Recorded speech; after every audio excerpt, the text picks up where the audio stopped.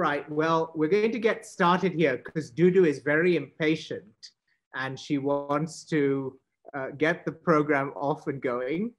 And welcome to everyone. Those who will join us, we'll welcome you. And today we have the great pleasure of being joined by a team who've been at the front lines of responding to the situation in the world around rabies. Today is World Rabies Day. And as the world deals with the pandemic caused by a coronavirus, we mustn't forget that there are many other viruses out there in the world. And some of them have been causing trouble for a long time, others are newer. But we're really excited that all of you have been able to join us and to learn about how using a grassroots campaign, a collaboration between many different people from around the world and within Kenya, including support from our mascot here, Dudu, have been able to respond to this crisis that's kind of overlooked. Rabies is a neglected tropical disease. We'll hear more about it from our panel. But as we're getting going now, I'm going to call on everyone to just do a little bit of an introduction about themselves. And so I'll start with me. So I'm Dino Martins. I'm the director of Impala. This is Dudu. And we've been really honored at Impala to be able to undertake science, education, and conservation, and really engage with communities and use science to solve problems. And so today we're going to learn from some amazing people, and I'm going to let them introduce themselves. So we'll start with Dedon Gatia. Dedon is a PhD student and candidate, as well as a scientist who's worked with Impala for some years. Welcome, Dedon. All right, thank you, Dino. Hi, everyone. So again, as Dino has said, my name is Dedon Gatia, and I've been at Impala for 5-6 years now. I think first time I came to Impala was to study for my bachelor's research, and then I went ahead to work on domestic dogs for my master's. And actually, that's the source, or rather the genesis of what we'll be talking about today, which is the rabies vaccination campaign that we initiated. But across all those years, I've worked on wild dogs, African wild dogs, which is what I'm working on right now. I think I've done that for the past 3-4 years. And what you're doing is protecting wild dogs and protecting so many carnivore species from disease outbreaks and other viruses. So currently, I'm a PhD student. I'm almost getting into my second year of my PhD at the University of Wyoming. And that means I will be stationed at Impala working on wild dogs and helping with disease eradication for the next 3 to 4 years, which is great. So looking forward to a good 1 hour of conversation and getting and to learn and to understand our work and how we can all work together towards rabies eradication in Laikipia and in Kenya in general. Thank you. Thank you so much, Dedon. Dishon Mulloy from the International Livestock Research Institute is here with us as well. Dishon, if you would like to introduce yourself. Hi, Dino. Hi, everyone. As a from Dino, my name is Dishon Mulloy. I'm a veterinary epidemiologist working at ILRI. And at ILRI, I work on various projects investigating zoonosis, which is disease transmissible between humans and livestock at the human-livestock interface.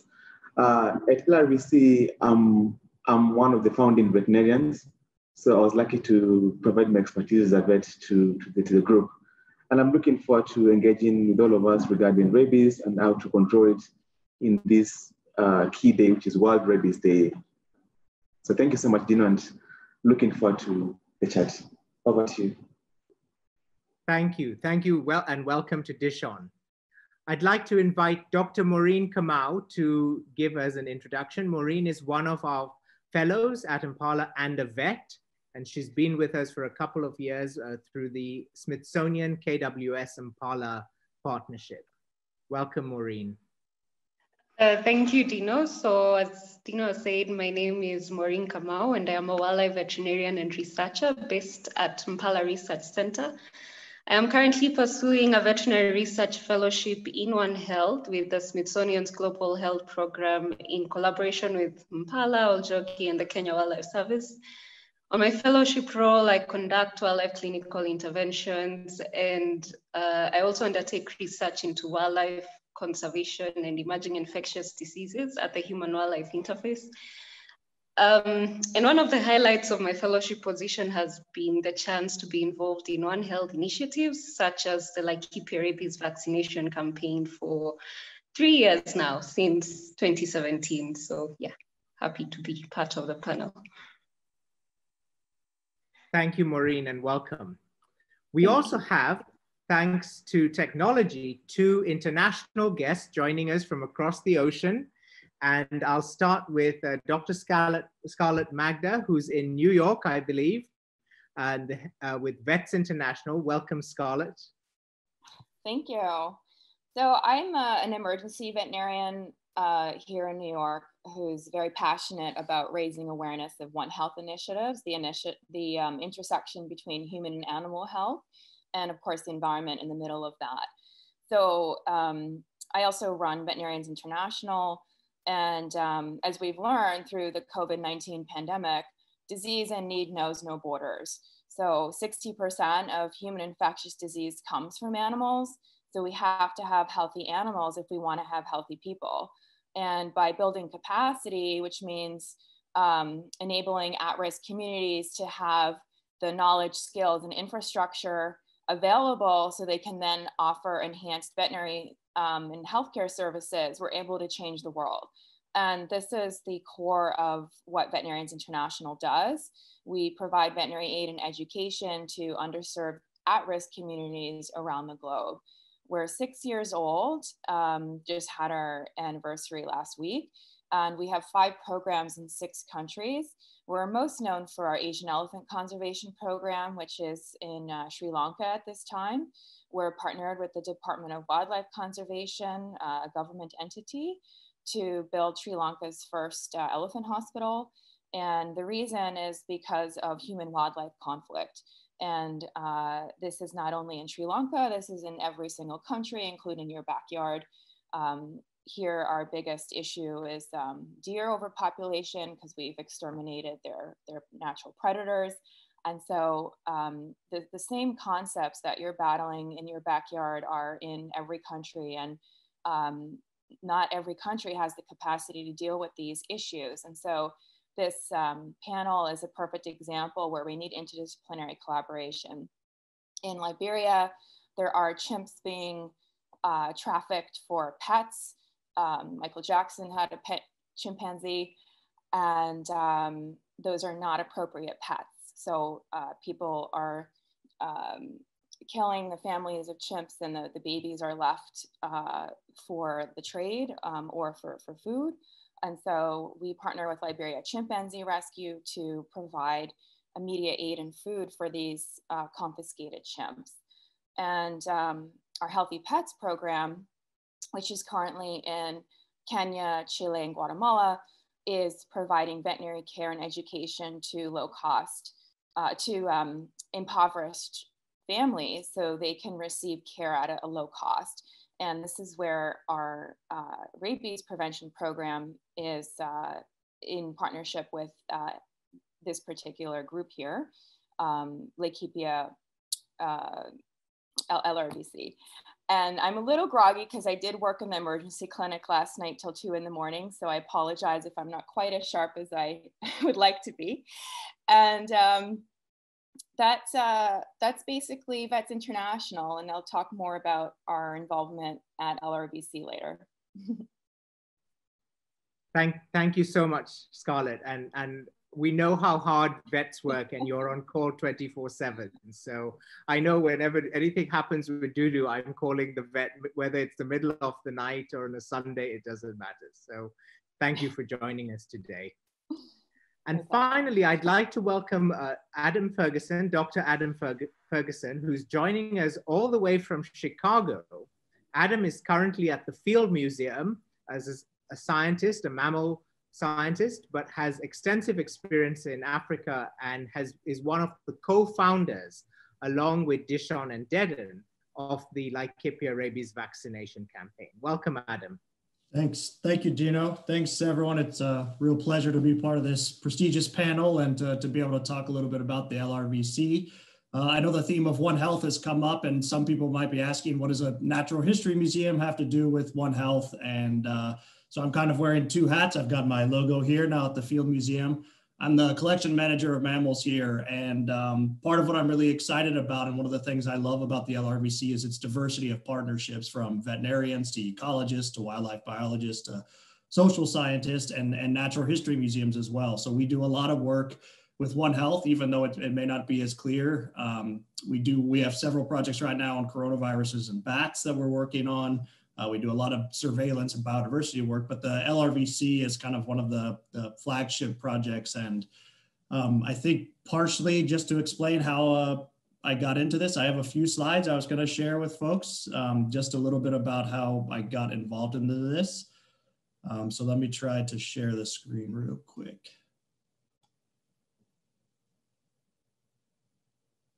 All right. Hopefully you can see the screen there. So this is a very diverse initiative with partners. And sorry, let me get the slide. So we're going to talk a little bit in a few minutes about the science behind the LRVC and a little bit about this paper that we just recently came out. And as you can see, it's a huge team. It's a strongly collaborative effort.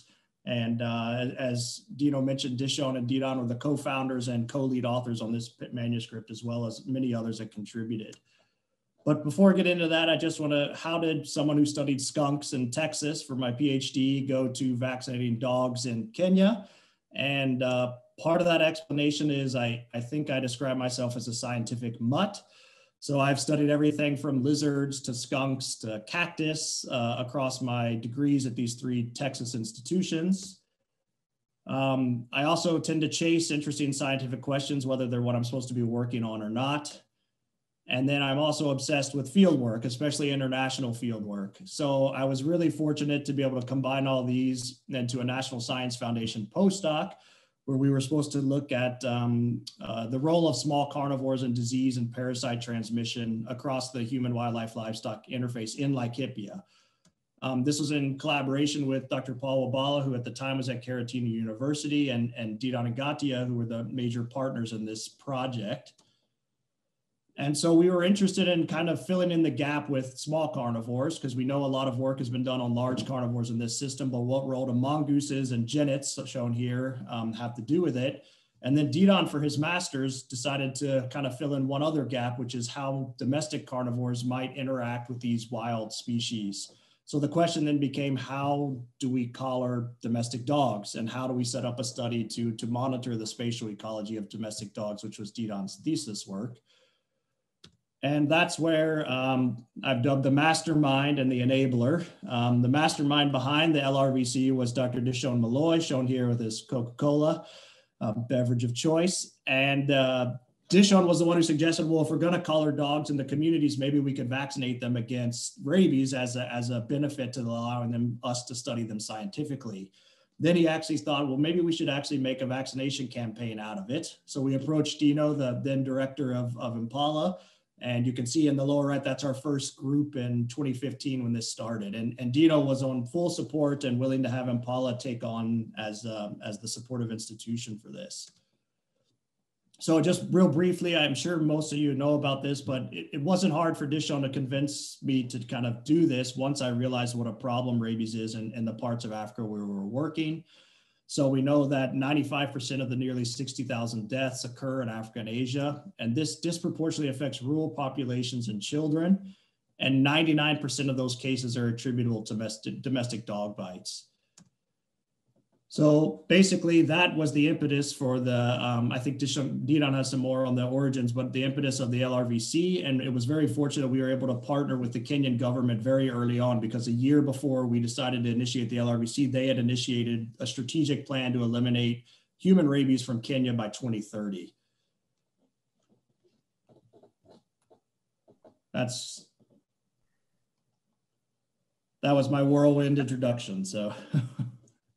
Thank you so much, Adam. And it's wonderful that you've both been able to combine your love of field work and of science and of small carnivores and big ones as part of the LRVC and everything that it's accomplished.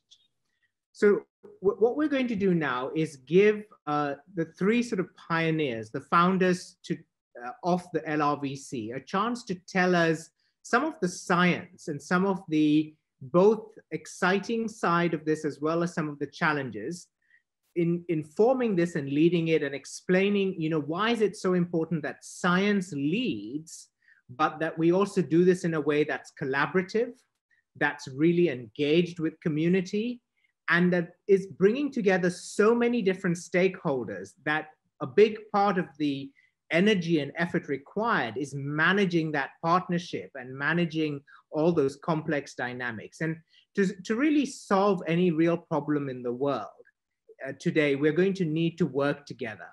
And we need to be able to listen to each other, to hear each other, to share as scientists, that sense of wonder and excitement and knowledge that we have, but to share it in a way that we can also listen and learn from others, and that makes our science better, and it makes our relationships with everyone better, and actually it makes us more effective in whatever we do. And so one of the things I'm really proud of with the LRVC is that it has pulled off this incredibly complex, organic, evolving partnership to tackle this really serious issue.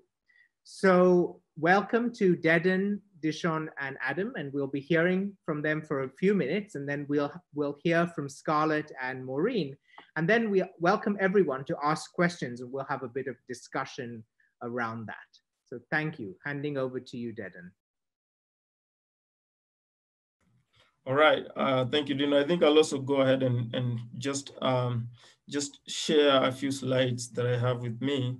But basically, what I'll be doing is mostly talking more on how the campaign came about, maybe a few details to what Adam mentioned, but also mentioning a little bit of why we came up with this idea, as allow also Dishon to talk more on the vet side of the campaign. So I don't know if we've mentioned this, but when we came up with this project of the vaccination campaign, we had a big goal. And our big goal is that we knew rabies is a virus that's affecting lots of people, affecting lots of livestock. And when you're talking about Laikipia, livestock is like the backbone for the economics of this region. So we knew that if we put our effort towards tackling this virus, then in a way, we will be enhancing, protecting, and conserving wildlife, talking about endangered species, and also protecting people from this virus. And Adam has mentioned that it's a virus that is killing lots of people, not only in Kenya, but also in so many other places. So we based this project at Impala Research Center, which is like a center of Laikipia. And our goal is, let's move to all the communities in Laikipia. Let's go and attend to all the people, get all the dogs, conduct mass vaccination of domestic dogs with a goal of achieving 70% coverage per area, which probably we've not managed, but that's a goal for the next few years. And we brought huge big teams. But one of the things I wanted to mention is that the success of this campaign is because we've based this campaign on volunteership. Basically, we are bringing lots of students from Karatina University and other places to Impala. We are bringing lots of vets nationwide to Impala and lots of so many other volunteers. But the most important point is that none of them are paid. So we're working with volunteers with a goal of offering free rabies vaccinations to a lot of communities. And this has been the unique thing about our campaign, because we have lots of other campaigns, but the volunteership deal with us has been really successful. She's been helping us cut lots of cost, etc. But most importantly is that it's been an avenue for students, for vets, and for so many other people to practice and to learn about not just conservation, but about how we can work together as a team with a common goal and get that to succeed. So we've had lots of supporters in our work. starting with Impala, who's been so generous with lots of things that I can't even mention about, so many other partnering organizations. But I think it's also important I mentioned briefly on how our campaign has grown from a campaign funded through online funding to managing to bring lots of partners together. So within our first and second years, we realized now there's no way we are going to eradicate rabies in Laikipia, or rather there's no way we'll have a future with a campaign if we are depending on online funding. And we decided to reach out to people, reach out to partners, and that has been one of the biggest successes that we've had.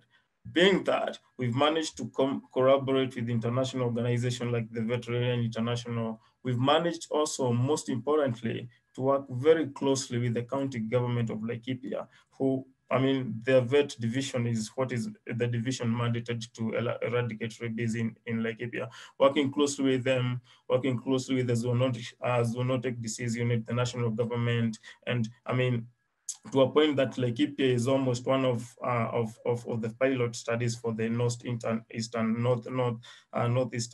northern counties in Kenya. Sorry, but I feel I should mention a little bit on how we've built the campaign for so many years. So Laikipia is very unique, counting on the coexistence between people, wildlife, and livestock. I mean, the closeness of people, how people are close to wildlife, how people are close to livestock. It's a big problem when you think about rabies as a virus. Rabies is a virus that affects all warm-blooded animals. What I'm saying by that is that rabies can jump from a domestic dog to a cow, from a cow to a human being, and so it's a burden. And so when you're talking about a region with such huge coexistence, then it was a good idea to start this process of trying to see how we can eradicate this virus. And I don't want to go to the details of how I was working on my master's project. Adam mentioned that actually Adam was my master supervisor. And when you're doing that, so when you realized, oh, I think rabies is a big problem here, and we decided let's bring people together, let's work as a team, and let's see how we can work closely with everyone to see if we can protect livestock, humans and wildlife. And that again brings in the whole idea of One Health, where we are working to protect all these species. But one of the most important things that I want to mention that I'm working on the African wild dogs. African wild dogs is one of the most endangered species. I think it's the second most endangered species we have in the whole world after the Ethiopian wolves. And this specific species has been threatened because of two things: infectious disease and persecution by people.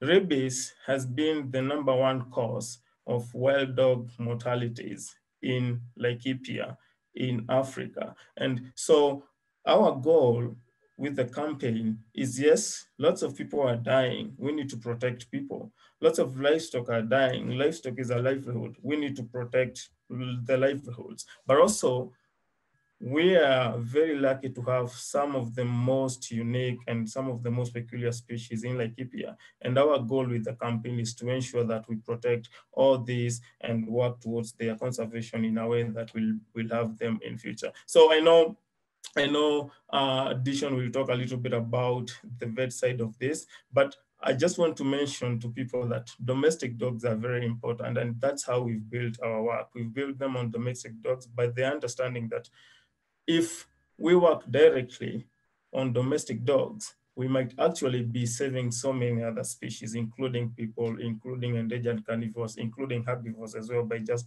vaccinating domestic dogs. So in a place like Laikipia, with lots of pastorates, lots of agricultural activities going on, people mostly depend on domestic dogs for guarding, for security, for those purposes. But I think moving forward in this conversation, we want to be thinking about the conservation implications that can be brought about by domestic dogs. And the most important thing we're talking about here is rabies.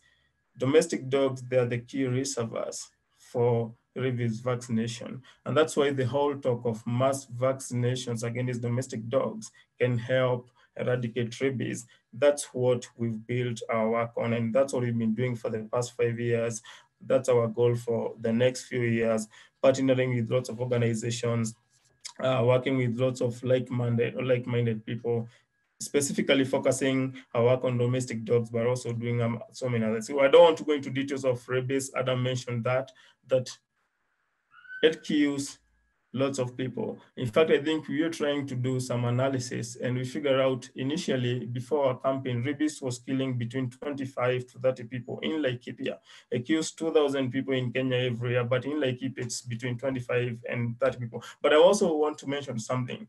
Being the #1 cause of African wild dogs deaths in Kenya and in Africa, specifically in Laikipia, rabies has been killing close to 100 wild dogs a year. When we are talking about a species, only 600 packs remaining, which is approximately 6,000 individuals remaining, then deaths of 100 individuals is a big deal. So that's our goal. We are wildlife ecologists, we are conservationists, we want to protect people, and we want to protect livestock and also also lots of animals. But just, I'm sure this will be discussed more broadly. Lots of questions on how successful have we been? Have we managed to reach out to as many people as we have wanted? I'm sure that discussion will be coming on. Also, we'll be talking briefly moving forward on matters One Health, how are we working on wildlife, which is what I've based my conversation on. We are talking about dogs, we're talking about lions, we're talking about cows, and we want people to be smiling. We want people to be happy with the knowledge that they know what rabies is. And also, as Adam has said, we'll be talking more broadly on our contribution to science, counting on the first paper that we recently published. So yes, that's what I wanted to mention. I have a photo of the African wild dogs and also a photo of domestic dogs because they're my two favorite species. And these are the two species that I've been working in Laikipia for the past 5 years. And it's been great that we've managed to come up with ideas and projects that can work in a combined way to help protect many other species that we have in our landscape. So I think I'll allow Dishon to take over from that. That was just a more broad discussion, but Dishon can talk more on the vet side.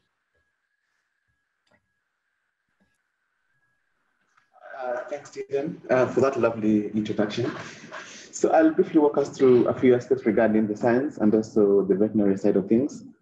And just to remind us that today is World Rabies Day. This is a day we celebrate or discuss the whole agenda of rabies eradication from the world. And the target is that by 2030, we will have 0 deaths or human deaths due to rabies. And just to remind us again is that rabies is 100% preventable, mainly through mass dog vaccination. And this is where we target the virus at the reservoir, which happens to be a domestic dog. As we heard from Adam and Didan is that rabies in Africa specifically is entirely, or let me say almost entirely, dog mediated. So by handling the virus in the animal reservoir, which is a domestic dog, we'll be able to eradicate the virus from the human population. So you'd wonder why invest so much in mass dog vaccination as opposed to just vaccinating humans? And that's a good question because you could full-heartedly say that let's vaccinate all humans against rabies or let's treat humans once they get the infection.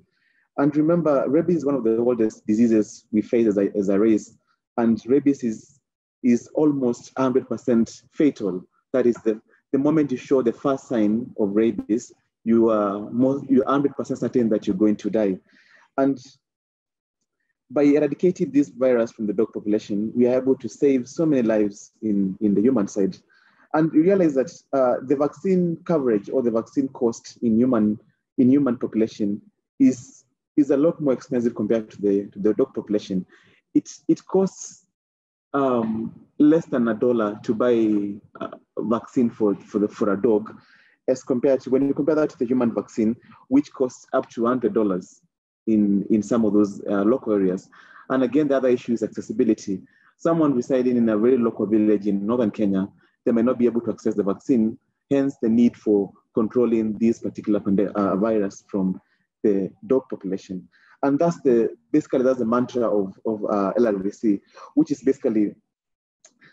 probably aiming to develop a sustainable partnership amongst ranchers, communities, NGOs, government partners to eradicate dog-mediated rabies using 3 main things. 1, minimal cost. 2, science-based vaccination, and then importantly, community engagement.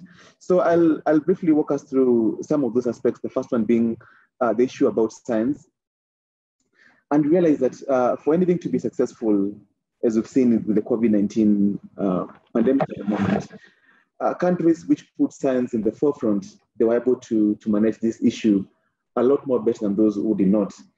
So for us as LRVC is that science is at the core of this particular campaign. And there are few things we've been discussing through the last 5 years. And I'll just briefly walk us through 4 of the main aspects.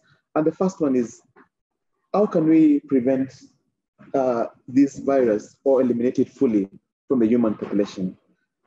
Is it a possibility, first of all? Are we able to achieve the proportion Dedan mentioned of 70% coverage in the animal population? And that number is a magic number in the sense that the moment if you vaccinate 70 dogs out of 100 dogs, I'm sure all of us now have heard about the herd immunity story from COVID-19. And the same principle is applied in rabies, that if you vaccinate 70% in a direct way in a population, you'll be able to manage this particular problem. So we've been trying to understand, is it possible to actually eliminate this problem from dogs and eventually in humans? And we'll hear a lot more about that in a few minutes. Then our second scientific theme is that how are we able to reconcile or fuse community dynamics or expectations and the rabies campaign? As you'd imagine, rabies is a social disease in the sense that it affects dogs who are mostly kept by young boys in the villages, and then it goes all the way to affect community members. And people love their dogs in these populations. How are we able to fuse some of those community expectations with the rabies campaign? How are we able to get community buy-in for people to accept people to jab their dogs? Can you imagine someone showing up on your door in the morning and they come with a syringe to vaccinate your dog? So we're trying to understand how are we able to fuse in the community, and we'll hear more later about how we've been trying to engage the community through several aspects. The first one being community outreaches. We have a school program which is trying to help kids with understanding rabies. And then thirdly, and we'll hear more from my colleague Maureen, is about One Health. So rabies is the quintessential, or one of the quintessential diseases which needs to be tackled through the One Health bespoke approach. And that's simply because this is an animal disease, or it affects dogs, but then eventually ends up in the human side. And for you to be able to tackle this issue, you need to be able to look at it from all the spheres. And the human side, the social aspects of that, the economic aspects of that, and in the animal side as well, it also affects wildlife. So there's a lot more when it comes to one of the aspects when it comes to rabies, and we are trying to address that. In the first few years of this project, we weren't able to get buy-in from the human side, that's the medical side. Then I was glad to see that in the successive campaigns, we were able to get someone from the Ministry of Health, and that was a really good success for us. So far, we've been able to manage to get veterinarians, medical doctors, ecologists, social scientists, and all that. So that's one of the successes, and we'll hear more from Maureen on how to go about the One Health aspect. And then lastly, it's very important for us to look into the future. So taking the long view. So taking the long view for us as LRVC, we would like to see how are we able to improve the vaccine coverage from the current 50%, 40%, some of the community, 70%. And then secondly, ensuring sustainability. It's easy to do a project, but then it's important for it to be a mainstream project within the government circles. Because again, remember, rabies is a public good. Unlike a disease like foot and mouth or Newcastle disease, rabies is a public good. The people affected may not see the need to prevent it. So the government needs to come in. So we are trying to understand how we can be able to bring in the government, and even importantly, ensuring that we educate the future generation about how to handle this problem. So I think I'll stop there, and I'll hand over to my colleague, Adam, and then I'll come back later to explain to you some of the challenges we faced during this campaign. Over to you, Dino. Thank you so much, Dishon. And Adam, we'll let you go ahead and then come back to some of the next questions. Great. Thanks, Dishon. Thanks, Dino. So before moving on, I just want to highlight, this is the paper again that just came out, and you can see from the author line, and there are 14 institutions on the author line. So I just want to acknowledge, obviously we might not get to every person personally, but everyone on this paper contributed either through science or helping coordinate volunteer efforts and doing that. So, and not everyone that helped with the campaign was on the paper. Obviously we had over, I think it was 120 volunteers in our last year. So I just want to take a little bit of time, let you look at that. And if you have questions about any of the folks or other organizations, we can hopefully address them. So thanks to the whole team. So just briefly, Dishon and Dinon highlighted about it, but I just want to talk a little bit about the objectives. We're to basically develop a volunteer-led campaign to vaccinate dogs against rabies. And one of the key aspects is that no charge to the owners themselves, right? So this is a free of charge vaccination campaign, because there are studies that have shown that pay for vaccine campaigns don't always work. We also wanted to compare methods across different community types, and then evaluate the effectiveness of a grassroots vaccination campaign at eliminating rabies at the population level or the Laikipia County scale, as Dishon mentioned.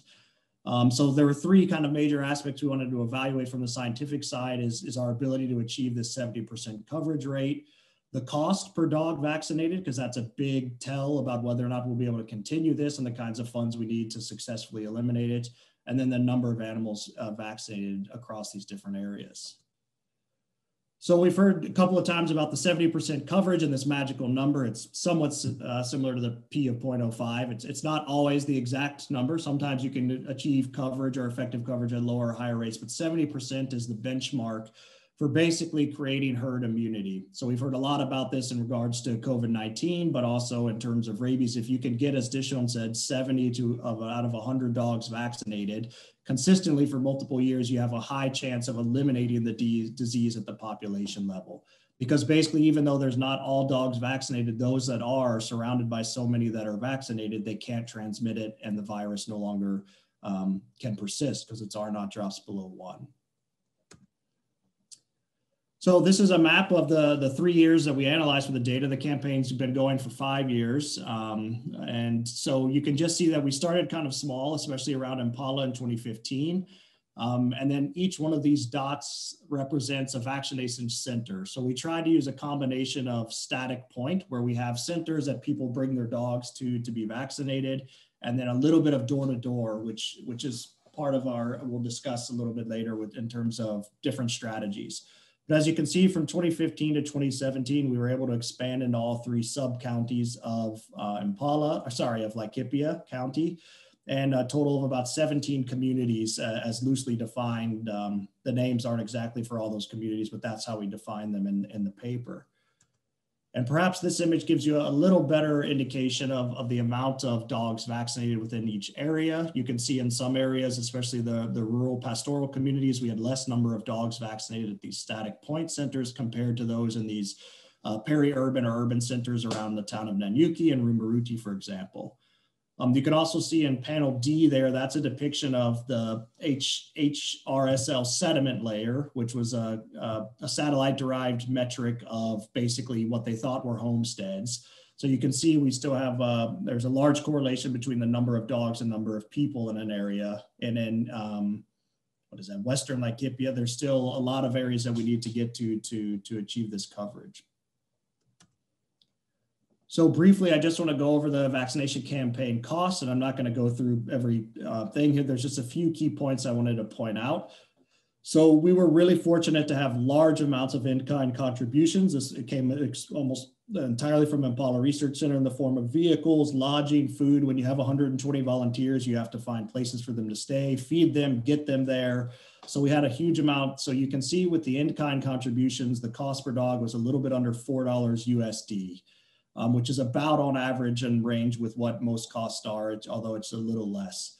If you drop those in-kind contributions, it jumps almost double to about $8 USD per dog. And if you remove the in-kind or the volunteer time, which is estimated at an hourly rate, it goes to almost 3 times that amount, to almost 13 USD. So this just shows a little bit that the volunteer and in-kind contributions were huge in terms of keeping our budget under control and allowing us to sustain the campaign. We talked about comparing among the different kinds of communities. So we did pastoral communities versus agro-pastoral communities. And so pastoral communities are defined as those that don't have some level of permanent agriculture. And you can see that the cost between those two different community types is about 3 times difference, 3 times higher for the pastoral communities at almost $10 per domestic dog compared to a little under $4 USD in the pastoral communities. And this just has to do with the spatial spread of the communities and how they work, and also perhaps tied to the static point center approach. But basically you have to cover a lot more ground and spend a lot more money to achieve coverage in these pastoral communities versus these more sedentary communities. So just some major conclusions about the paper. If you're really interested, we can share it and you could read the whole thing for the details. So one of the things we found that vaccinating more and more dogs each year was a relatively easy goal to achieve. And it wasn't without its challenges, but basically adding more dogs just meant going to new communities and having larger teams and larger time spent in those communities.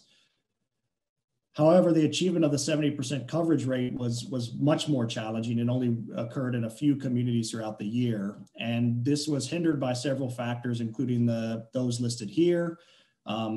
And part of it is a volunteer run team is limited in how much follow-up it can do throughout the campaign.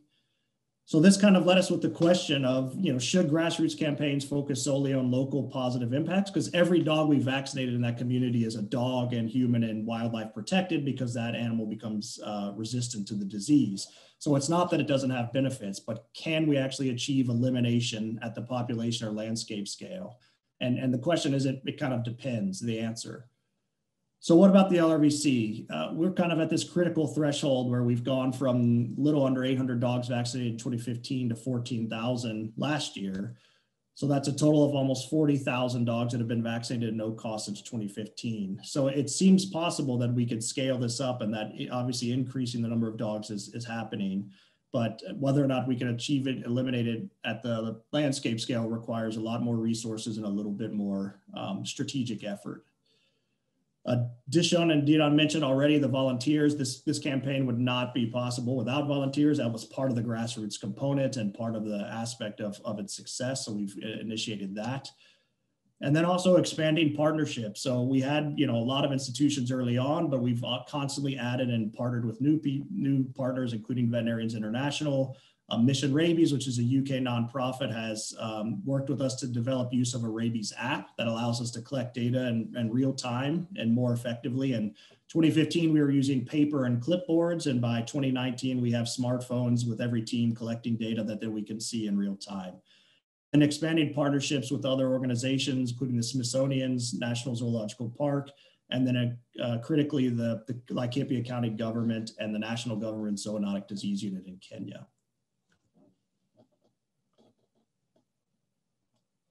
And that's all I've got for the 7 minutes of science. Thank you so much, Adam. It's been excellent to hear from Dedon, Dishon, and Adam. And I just want to emphasize again, this is this wonderful partnership between science and outreach. And so both are able to proceed hand in hand and to be very effective in terms of being an intervention on the ground. We have 2 more panelists we're going to hear from. I'm going to call on Scarlett at Vets International to tell us a little bit about Vets International and their international perspective on this kind of program and engagement. And then we'll hear from Maureen. Welcome, Scarlett. Thank you.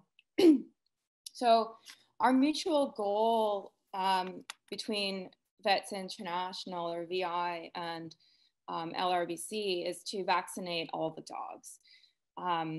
We've learned about how much it costs to vaccinate a dog, but let's look at this on a global scale.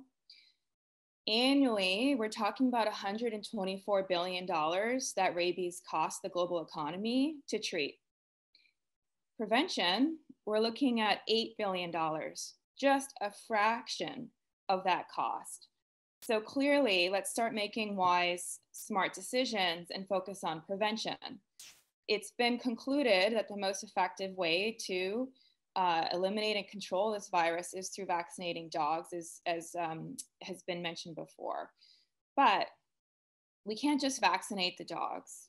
We must add education to that. And as we all know, knowledge is power.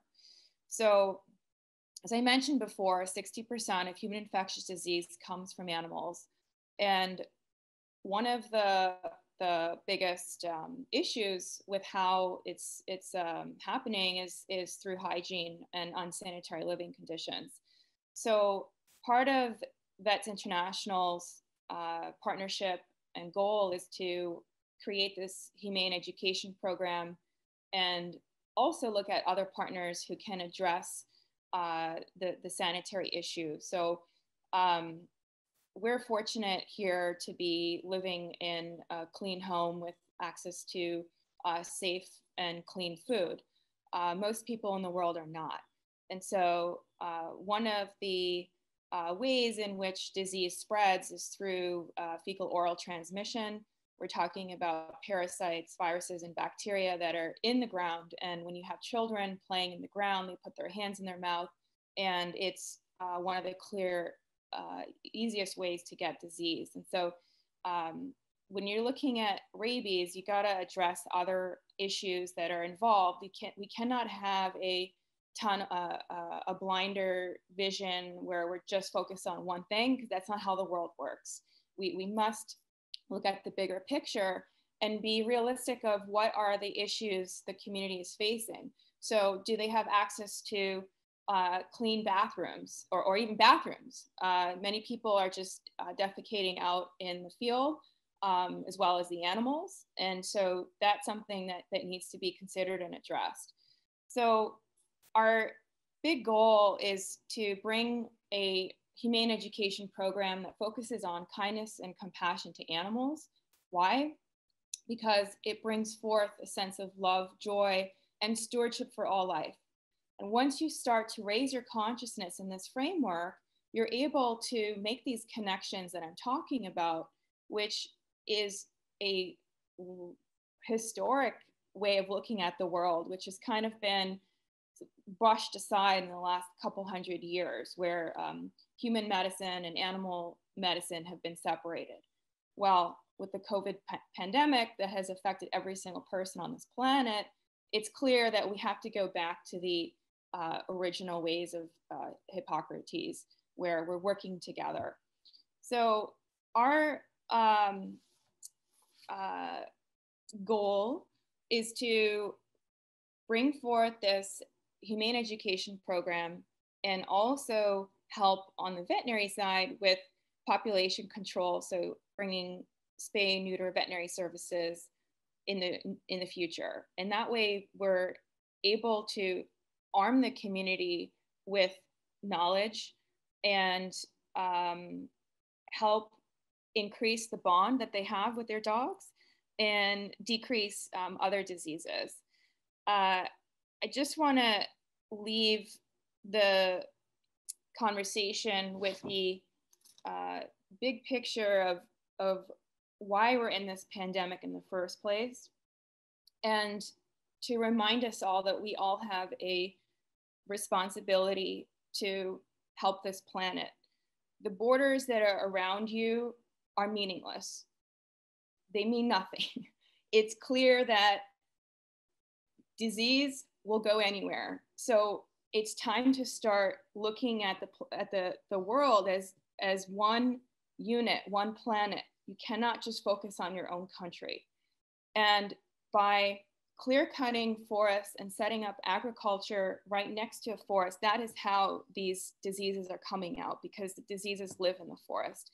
And so when we're inappropriately interacting with wildlife and animals and how we're keeping them inappropriately in stressful conditions, disease is emerging. So this is where going back to kindness, compassion, and empathy to animals, create stewardship, will help create a better life for both animals and people around the world. Thank you. Thank you so much, Scarlett. So finally, we're going to hear from Maureen. And one thing with Maureen is Maureen has been at the front lines with handling both livestock and wildlife and responding, both as a scientist and as a vet.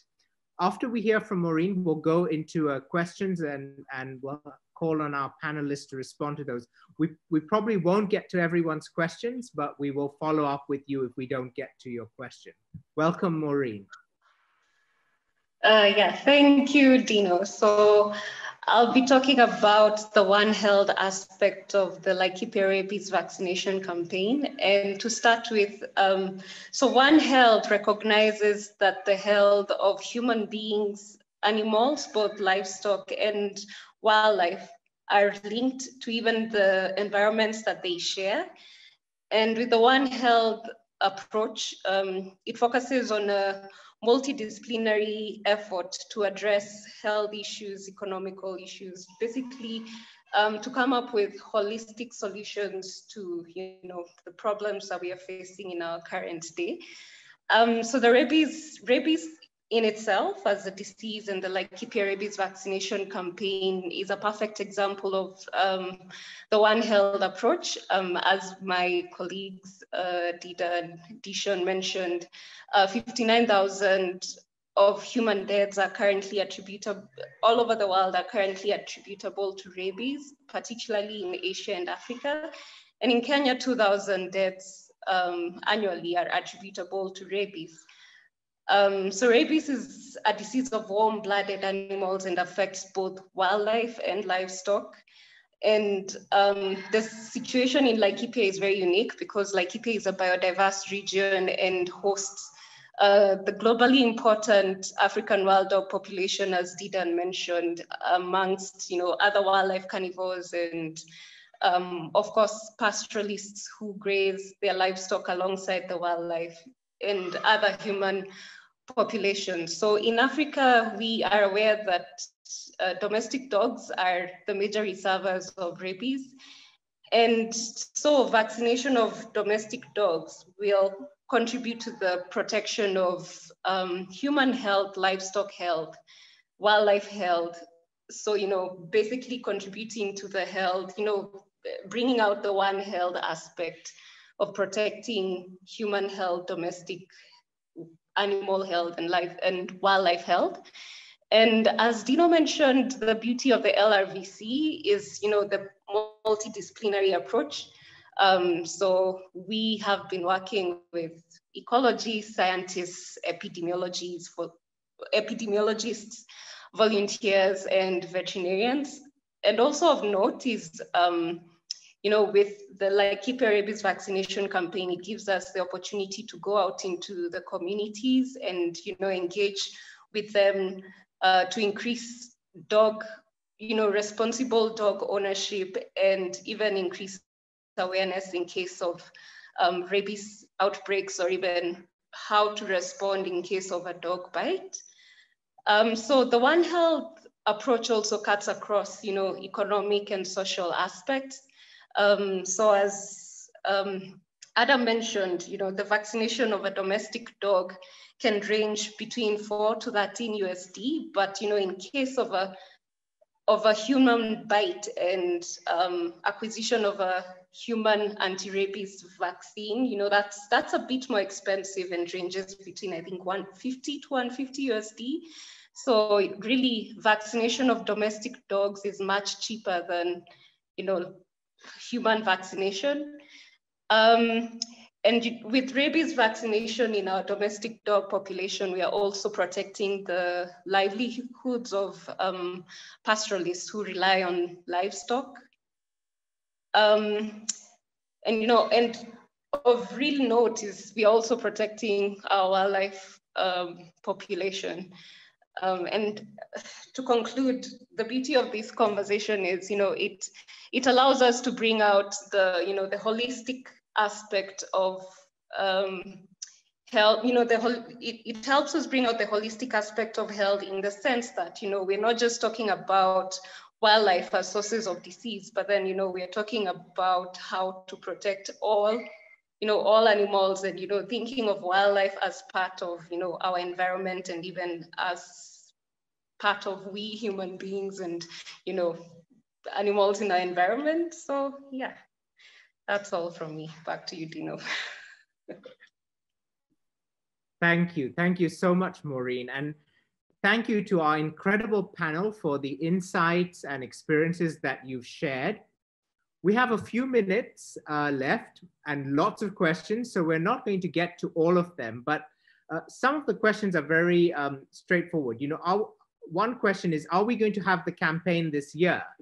And the answer is yes, absolutely. We still are figuring out how best to do it so that we can respond to the current COVID pandemic. So we're not going to have mass campaigns, but we will have mobile campaigns. And we are starting those up in the next couple of weeks. So yes, we are doing it.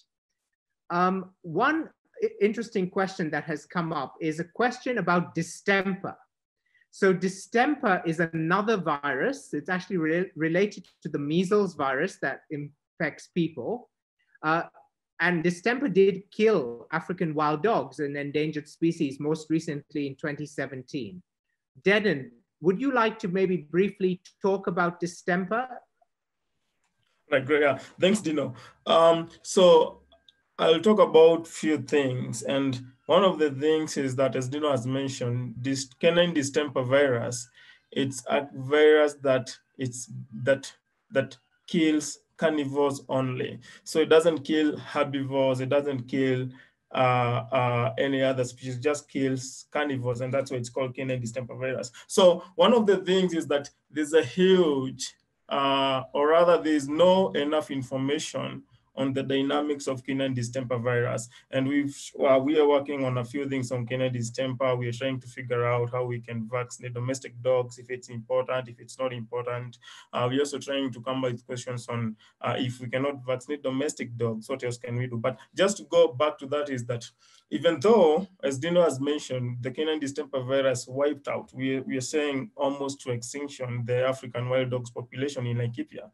And actually just to mention that the population of wild dogs in Laikipia was the fifth to sixth largest population of wild dogs in the whole world, one of the best thriving populations, but it was wiped out by the virus in maybe 2 to 3 months. But you know, we're still trying to figure out how to eradicate canine distemper virus, and like rabies, where we already have information on mass vaccinations to do that. So there exist no control measures as we talk right now. And actually there was a paper that came out in 2012 that showed that vaccinating domestic dogs against canine distemper virus does not really protect all the other species, unless rabies, where we know that we can vaccinate domestic dogs against rabies, and by that we are wiping out rabies. So 3 things are happening right now from our studies. We are collaborating with some scientists from Namibia and South Africa,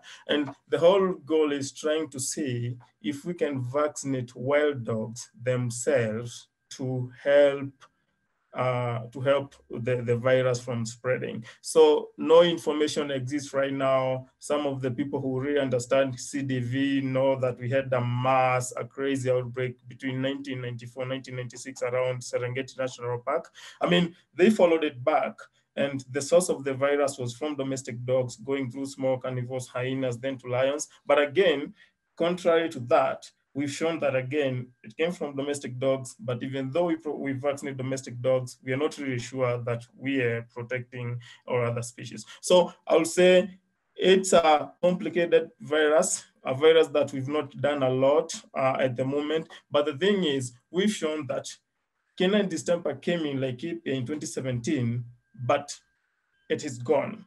Unlike rabies, which has been persistent for all those years. So not much information on canine distemper virus right now. Probably in the next 2 to 3 years, we'll figure out what to do. But I'll tell you, the goal at the moment might be to vaccinate wildlife itself against the canine distemper virus, but more information will be coming soon. Yeah, I hope that helps. Thank you so much, Dedan. We have so many amazing questions and unfortunately not enough time, but we will follow up with you. Thank you so much for attending today. And thanks to our panelists for their very, very amazing input. And Dudu wants to say thank you as well.